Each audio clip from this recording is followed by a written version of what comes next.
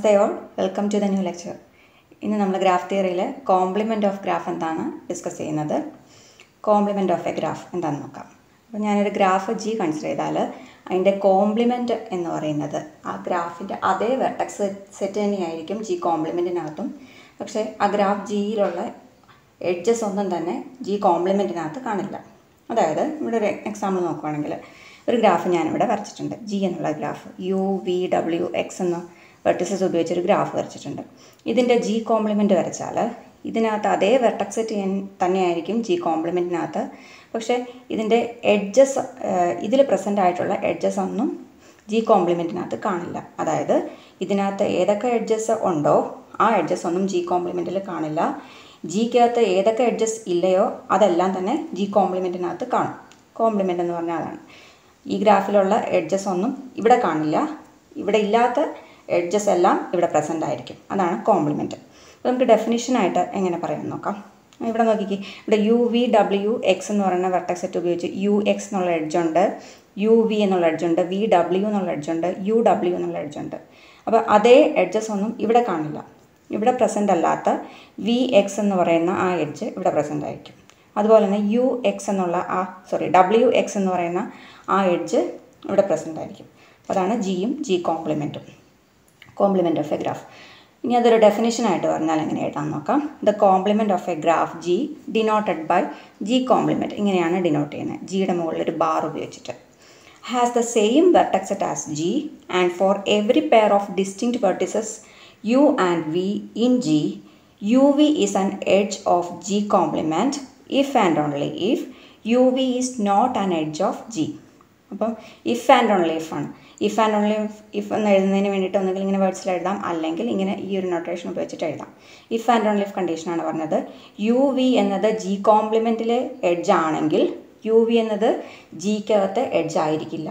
if and only if ആണ്. തിരിച്ചുകൊണ്ട് UV എന്നത് ജിയിലെ edge അല്ല എങ്കിൽ UV എന്നത് ജി കോംപ്ലിമെൻറ്റിനകത്ത് എഡ്ജ് ആയിരിക്കും.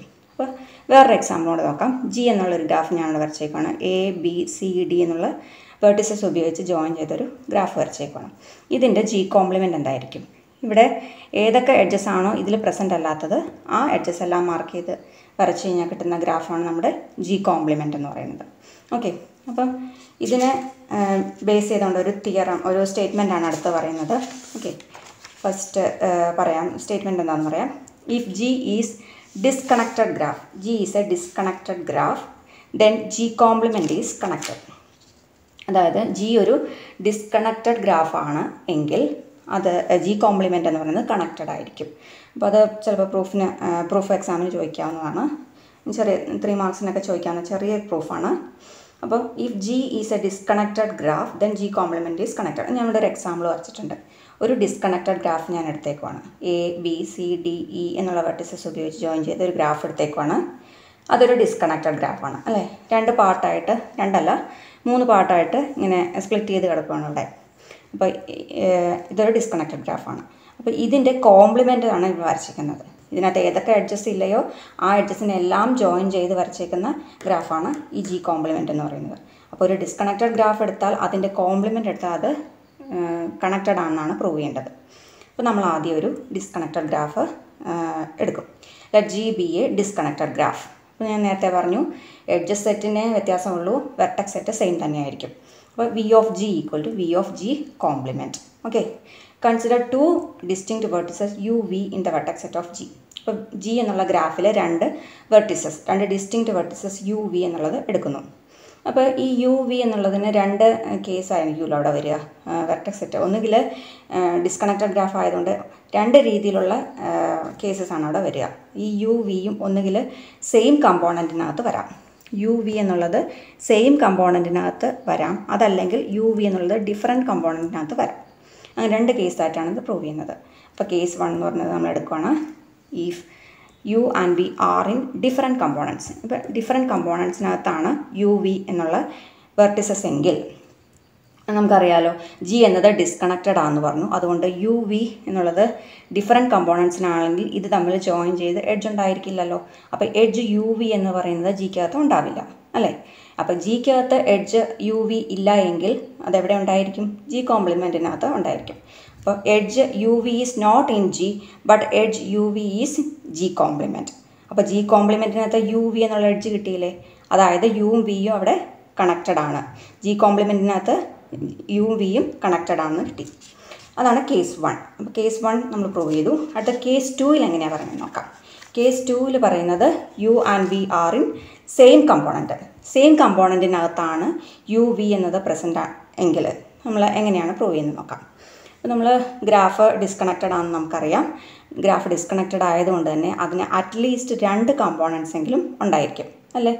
അപ്പോൾ ഇപ്പോൾ നമ്മൾ എടുത്തേക്കുന്ന യു വി എന്നുള്ളത് ഒറ്റ കമ്പോണൻറ്റിനകത്താണെങ്കിൽ ഉറപ്പായിട്ടും ഡിസ്കണക്റ്റഡ് ഗ്രാഫ് ആയതുകൊണ്ട് വേറൊരു കമ്പോണൻറ്റും കൂടെ തന്നെ അവിടെ ഉണ്ടായിരിക്കും. അപ്പോൾ നമുക്ക് ആ ഒരു കമ്പോണൻറ്റിൽ നിന്ന് ഒരു ഡബ്ല്യു എന്ന് പറയുന്ന ഒരു വെർട്ടെക്സിനെ ചൂസ് ചെയ്യാൻ പറ്റും അല്ലേ. യു വി എന്നുള്ള സെയിം കമ്പോണൻറ്റിനകത്താണെങ്കിൽ വേറൊരു കമ്പോണൻറ്റിൽ നിന്ന് നമുക്കൊരു വെർട്ടെക്സ് ഡബ്ല്യു ചൂസ് ചെയ്യാം. എങ്ങനെ? Such that you and W, ഈ you and W are not adjacent in G. ജിക്കകത്ത് യുവും ഡബ്ല്യുവും തമ്മിൽ എഡ്ജ് ഉണ്ടാവില്ല. അതുപോലെ തന്നെ വിയും ഡബ്ല്യുവും തമ്മിൽ എഡ്ജ് ഇല്ലാത്ത രീതിയിൽ നമുക്കൊരു ഡബ്ല്യു എന്നുള്ളൊരു വെർട്ടെക്സ് രണ്ടാമത്തെ വേറൊരു കമ്പോണൻറ്റിൽ നിന്ന് ചൂസ് ചെയ്യാൻ പറ്റും. അതാണ് ഇവിടെ എഴുതിയിരിക്കുന്നത്. Then there exist, suppose u and v are in the same component of G, then there exists a vertex W element of vertex set of G such that u and v are not adjacent in G and v and W are not adjacent in G. എന്തുകൊണ്ടാണ് ഇതെടുത്തത്? W എന്ന് പറയുന്നത് വേറൊരു component ആണ്. വേറൊരു component ഉണ്ടായത് എന്തുകൊണ്ടാണ്? Graph G എന്നത് disconnected ഗ്രാഫാണെന്ന് നമ്മൾ എടുത്തിട്ടുണ്ട്. ഡിസ്കണക്റ്റഡ് ഗ്രാഫ് ആയതുകൊണ്ട് അതിന് മിനിമം അറ്റ്ലീസ്റ്റ് ഒരു 2 കമ്പോണൻ്റെങ്കിലും ഉണ്ടായിരിക്കണം. ഓക്കെ, അപ്പോൾ ഇങ്ങനെ ഒരു ഡബ്ല്യു അവിടെ എക്സിസ്റ്റ് ചെയ്യുന്നുണ്ട്, അങ്ങനെ എടുക്കാമെന്നാണ് ഇപ്പോൾ പറഞ്ഞത്. അപ്പോൾ അങ്ങനെയെങ്കിൽ എഡ്ജ് യു ഡബ്ല്യു എന്ന് പറയുന്ന, ഇപ്പോൾ നമ്മൾ പറഞ്ഞത് എന്താ, യു ഡബ്ല്യു എന്ന് പറയുന്ന എഡ്ജും അല്ലെങ്കിൽ വി ഡബ്ല്യു എന്ന് പറയുന്ന എഡ്ജും ജിക്കകത്ത് ഇല്ലെന്നാണ് പറഞ്ഞത്. അപ്പോൾ ജിക്കകത്ത് ഇല്ലാത്തത് എവിടെ ഉണ്ടാവണം? ജി കോംപ്ലിമെൻറ്റിനകത്ത് ഉണ്ടായിരിക്കണം. അപ്പോൾ edge U W and edge V W must be adjacent in G compliment. അപ്പോൾ ഇത് ജിക്കകത്ത് അഡ്ജസൻ്റ് അല്ല എന്നാണ് പറഞ്ഞത്. അപ്പോൾ ജി കോംപ്ലിമെൻറ്റിനകത്ത് എന്തായിരിക്കണം? അഡ്ജസൻ്റ് ആയിരിക്കണം. അഡ്ജസൻ്റാന്ന് പറഞ്ഞാൽ എന്താണ്? അപ്പോൾ തമ്മിൽ എഡ്ജ് ഉണ്ടെന്നല്ലേ എൻ്റെ അർത്ഥം. അപ്പോൾ ജി കോംപ്ലിമെൻറ്റിനകത്ത് യു ഡബ്ല്യു ഒരു എഡ്ജ് ഉണ്ടെന്ന് പറഞ്ഞു. അതുപോലെ വി ഡബ്ല്യു എന്ന് പറഞ്ഞ ഒരു എഡ്ജ് ഉണ്ടെന്ന് പറഞ്ഞു. അതായത് യുവിൽ നിന്നും ഡബ്ല്യു വഴി പാസ് ചെയ്ത് വിയിലെത്തുന്ന ഒരു പാത്തല്ലേ അത്? ശരിക്കും ഒരു യു വി പാത്തല്ലേ അവിടെ എക്സിസ്റ്റ് ചെയ്യുന്നത്.